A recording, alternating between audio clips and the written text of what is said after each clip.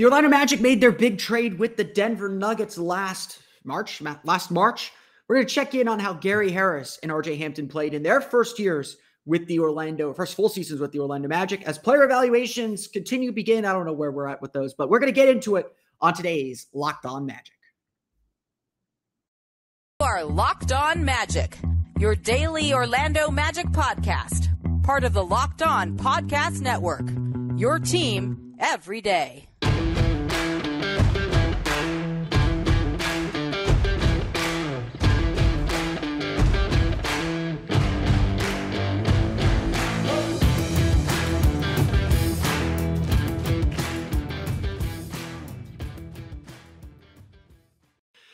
And you are indeed Locked On Magic. Today is April 27th, 2022. My name is Philip Rossman-Reich. I'm the expert insight editor over at OrlandoMagicDaily.com. Of course, follow me on Twitter at PhilipRR_OMD. On today's episode of Locked On Magic, we're going to dive into some player evaluations, try and catch up on those a little bit by focusing in on Gary Harris and RJ Hampton. How did the Magic's two players that they acquired in their deal with the Denver Nuggets play in their first full seasons with the Orlando Magic, perhaps their last full seasons with the Orlando Magic, as anything can happen now that it is the offseason. We'll get to that coming up here in just a moment. But before we do that, we want to thank you for making Locked On Magic part of your day every day. No matter when you listen to us, whether it's first thing in the morning, whether it's right when we upload, whenever, we truly appreciate you making Locked On Magic part of your day every day. Remember, the Locked On Podcast Network is a great place to get all your information for any team really in the NBA, NFL, NHL, MLB, or college too. Check it out wherever you download podcasts or search for Locked On, the team you're looking for, the Locked On Podcast Network. It's your team every day.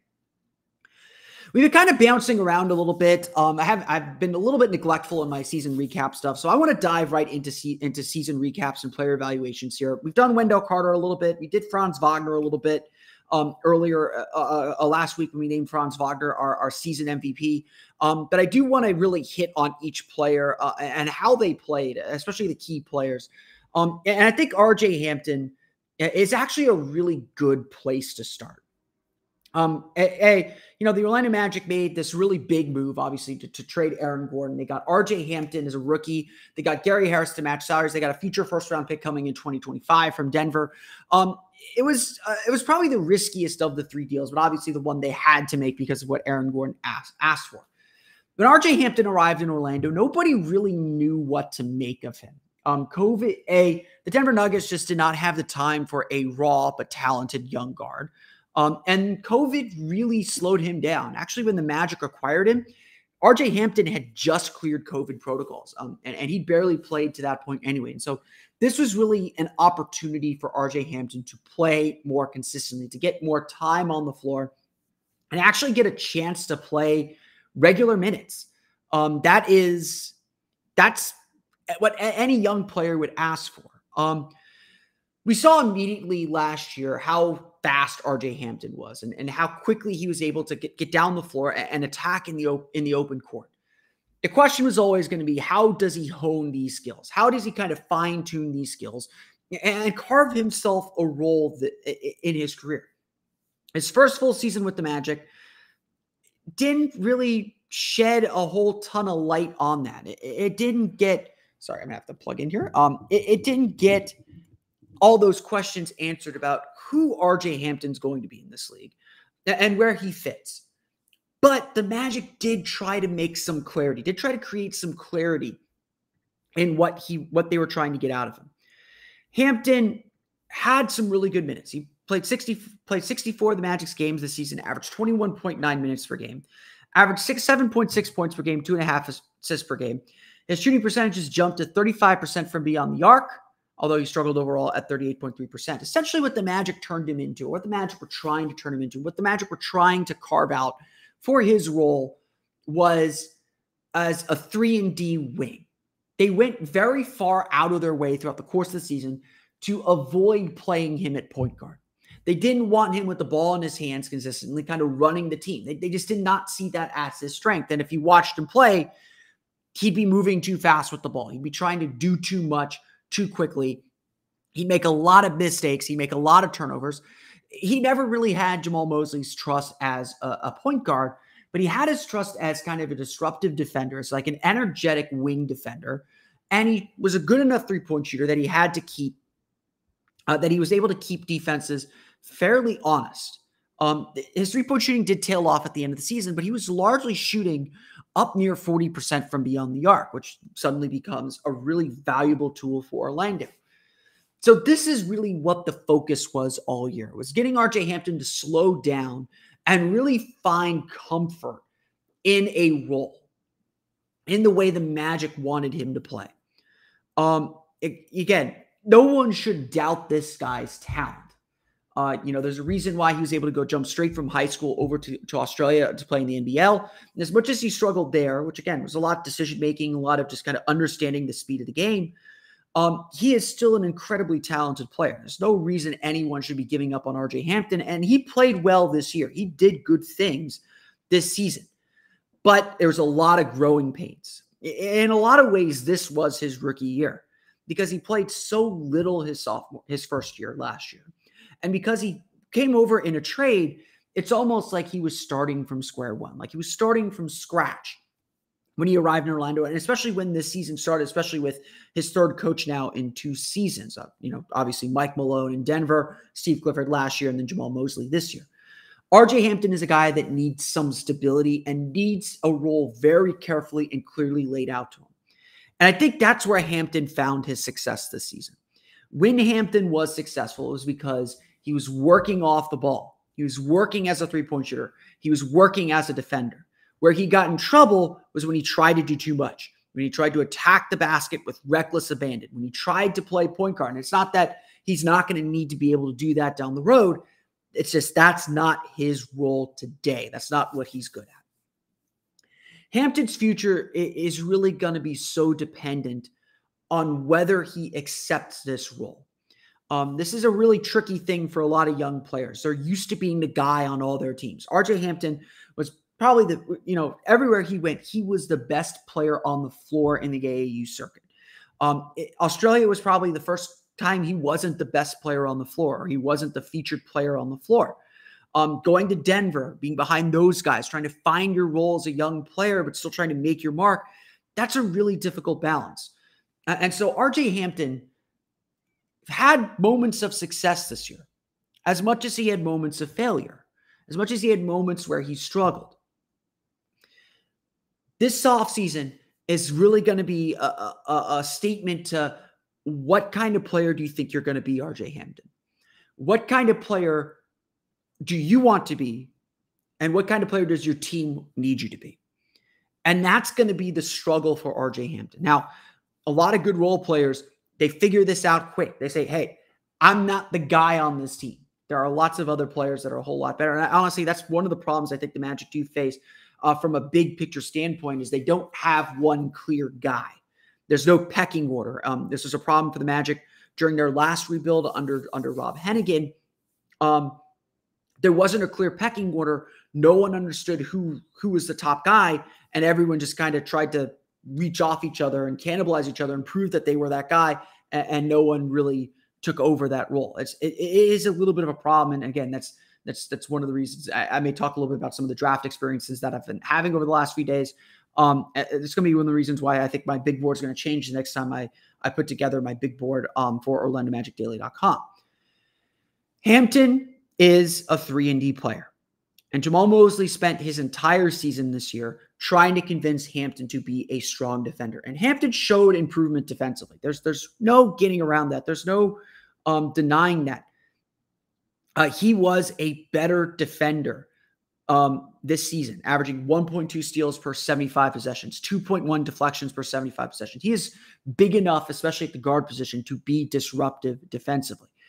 But like everything else, it speeds up for him a little bit too much. He gets overeager. He gets overexcited and doesn't play with the poise and discipline that's going to be needed defensively. So again, the question for RJ Hampton as he moves forward into next season, as he moves forward and develops, is will he accept this role? Will he have the patience? Will he have the discipline not to go for steals, but to be solid and use his length to contest shots, to impede, to slow down, as much as to get steals, as much as to get deflections, as much as to get those stat plays on defense?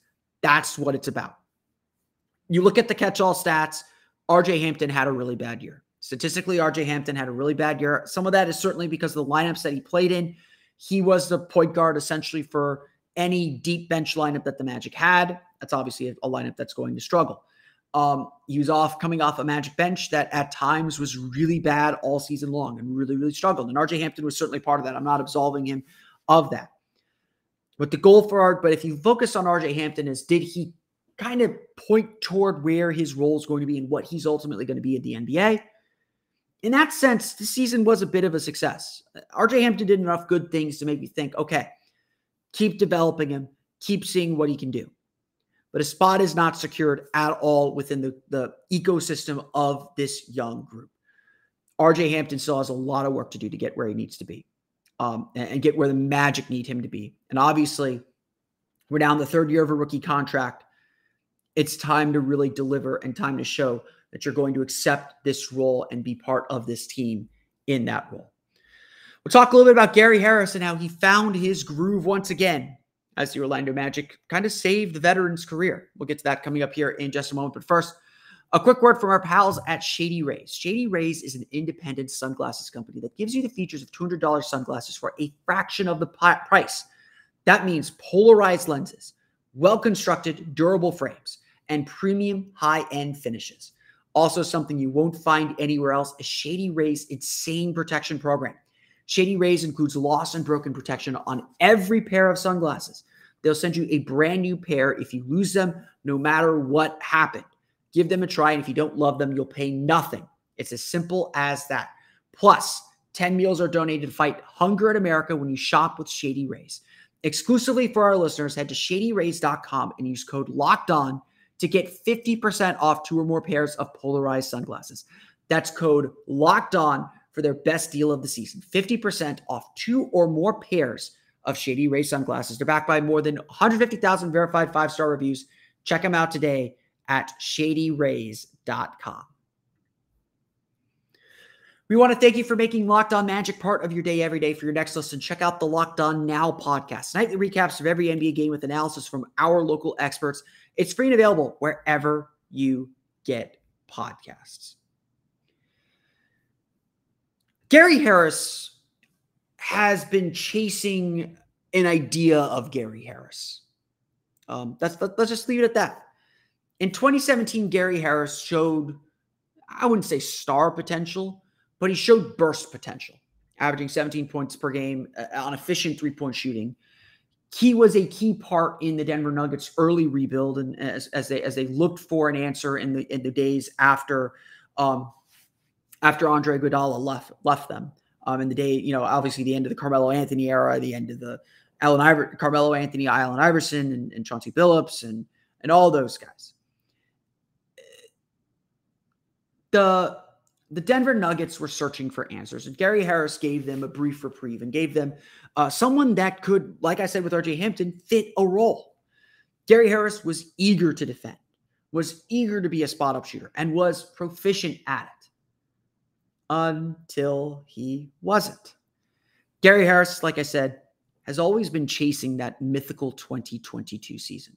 He's always been chasing that idea of who he is and what he's capable of doing and that career season that he had. It's been difficult for him to get back to those levels, and everyone certainly still believed that he could, but eventually, again, Denver kind of ran out of time. Denver's window was open. They saw an opportunity to add a big wing that they were missing after letting Jeremy Grant walk in free agency and Aaron Gordon. They ran out of time, and they gave Gary Harris to the Orlando Magic, where, a veteran might honestly go quietly and end his career on a rebuilding team. But this was also opportunity. The Orlando Magic are a team with plenty of opportunity. They needed veteran leadership. They needed some shooting. They certainly were willing to give Gary Harris the time and the space and the energy that he needed to get better, to prove that he still had it. Whatever it is, that he still had it. And it's undoubted that Gary Harris was successful in that this season. This was a good Gary Harris season. In fact, Gary Harris pretty much got his groove back.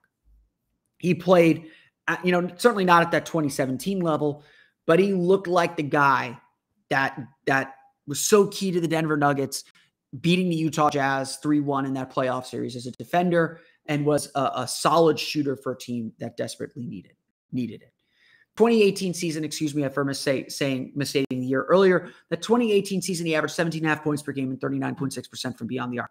The Orlando Magic don't need him to do that. No one does. But they need him to have the season that he had this year. Harris averaged 11.1 points per game and shot 38.4% from beyond the arc. It was his best scoring numbers since 2019 and his best shooting numbers since that 2018 season. So again, just think of that. That's the Gary Harris that everyone imagines, that everyone knows that they're going to get. A dependable defender, a reliable three-point shooter, the prototypical 3-and-D guard. Harris was simply elite as a corner three-point shooter too, making 46.5% of his corner threes on 2.3 corner three-point attempts per game, the 8th most in the league, which is, again, pretty astounding considering the Magic are such a poor three-point shooting team and a poor offensive team. Gary Harris is the first Magic player to rank in the top 20 in corner three-point attempts per game since Ryan Anderson in 2012. They haven't had anyone in the top 10 in that mark since Jason Richardson in 2011. So again, when I talk about the Magic started to modernize their offense a little bit, started getting more corner threes, which they absolutely did. They blew away their corner three-point mark from 2020 in a 72, well before the 72 game mark. Gary Harris was a really valuable piece of this puzzle. And Gary Harris showed that he can get back to that level. Defensively, Gary Harris was also excellent. The Magic had a minus 5.9 net rating with Harris on the floor, with improvements on both offense and defense, including a 110.1 defensive rating. With Harris off the floor, they were a minus 9.6 net rating with a 112 defensive rating. Harris averaged 1.3 steals per 75 possessions. According to Basketball Index, they rated his defense at plus 0.68, placing him in the 75th percentile of that metric. Again, Orlando was 19th in the league overall in defensive rating. They had some really bad defensive moments. Gary Harris was not really a part of those. He did a good job defensively. So again, Gary Harris did everything that is asked of him. We talk about the need for RJ Hampton to understand his role. Gary Harris understood his role. He understood his assignment. He understood what his job on this team was. The Magic won a few games because Gary Harris was good. Was shooting the ball extremely well. And yes, the Magic probably sat Gary Harris as a healthy scratch late in the season because he would have helped them win a lot. There's a reason now that we're sitting here saying, hey, maybe the Magic should re-sign Gary Harris. Maybe they should keep Gary Harris. Maybe Gary Harris wants to stay and be part of this rebuild. No one would blame him if he didn't. No one would blame him if he wanted to go chase a championship or go sign with a title contender. But if the Magic have cap room to burn and certainly could give a front-loaded deal to take care of Gary Harris and thank him for helping this team out and hope that he will continue to do so. Harris needed this bounce back year more than anyone. And if you're a veteran, this is the kind of opportunity and this is the kind of thing you want to see from a young team. The Magic took care of their guy. They took care of this player. They gave him the chance to get healthy. They gave him the chance to succeed. They gave him the chance to prove that he can still do it. And I would bet Gary Harris is going to be one of the most sought-after free agents among contending teams this season. Don't think he'll get the mid-level exception, but maybe he will. But he's going to be in demand this offseason because he played that well this season. He played that particularly well this season.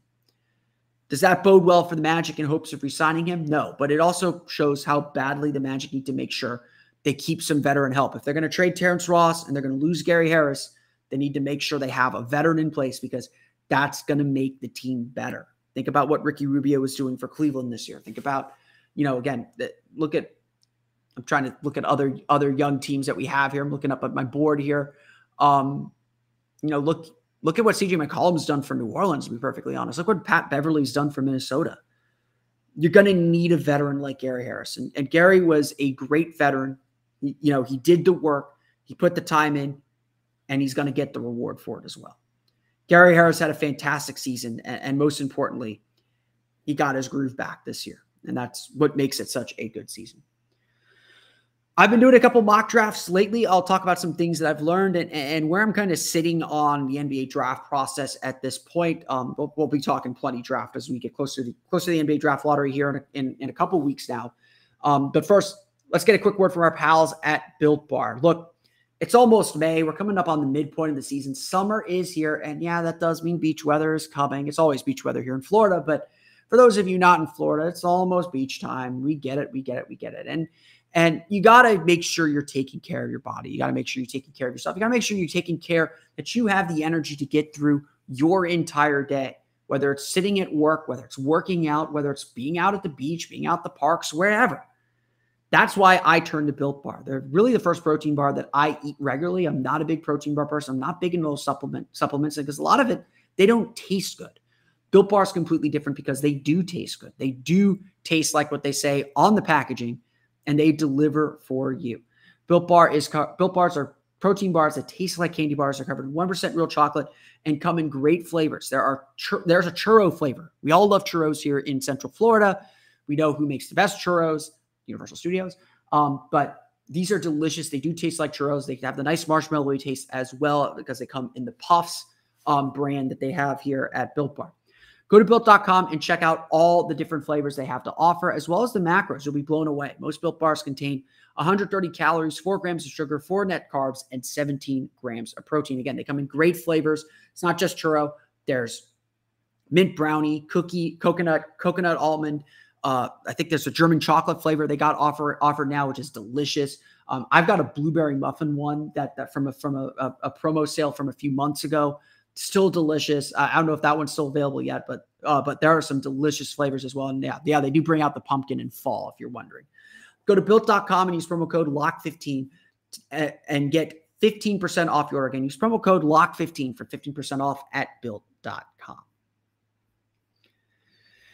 So if you've been following me on Orlando Magic Daily at OMagicDaily on Twitter, I've been doing a take-a-thon spin every single day, just one spin, just kind of throwing it out there. It's both the show, and I think we'll go over some of those results as we get closer to lottery, just to say like, okay, this is how that breaks down if you just spin one time per day. But we got a lot of sixes.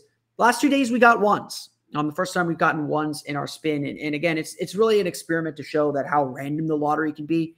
If you're just spinning it once, if you're just doing the lottery once, anything can happen.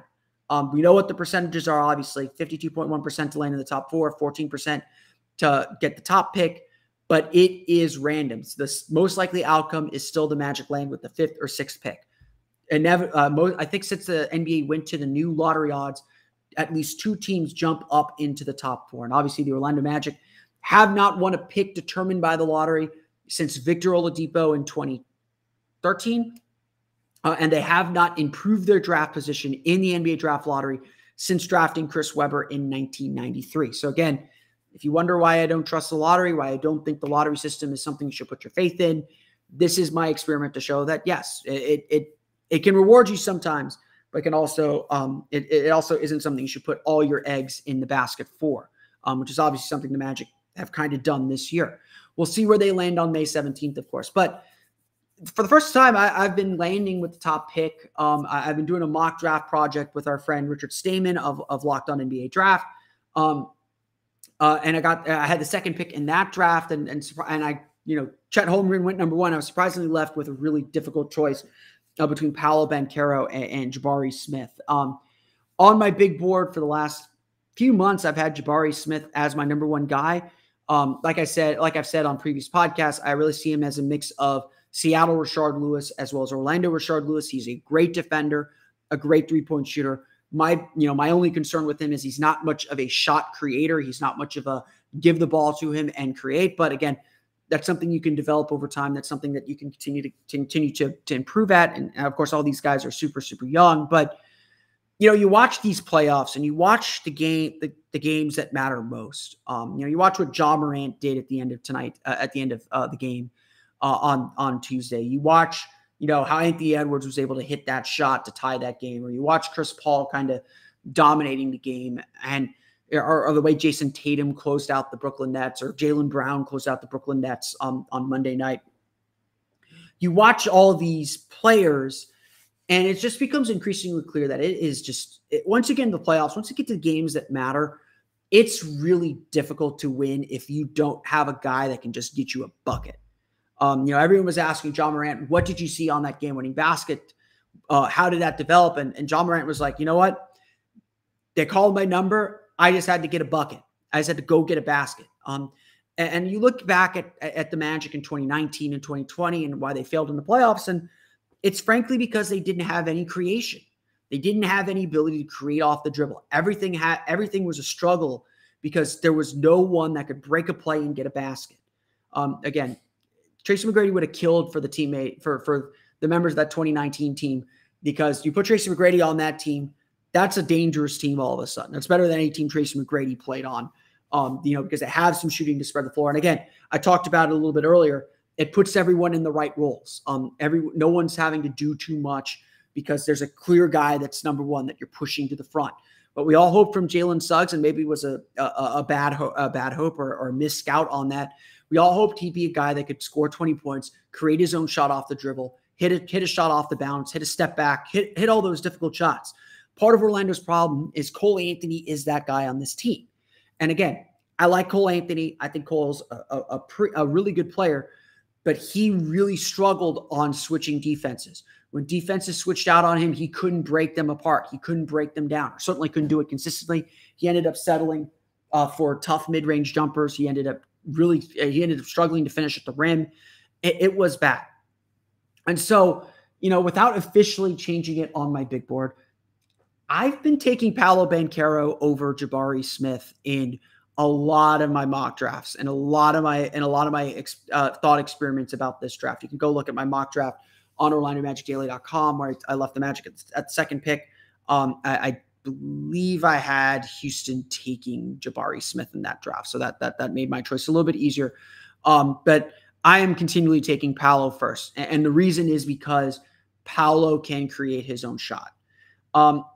As I've been kind of having these discussions, and as I've kind of been talking with other Magic fans and getting their feel for what they think of this, or kind of putting test balloon ideas and arguments out there, I'm seeing a lot of people claim that Paolo is a center. And I've been kind of surprised by that, because I view him very much as a wing.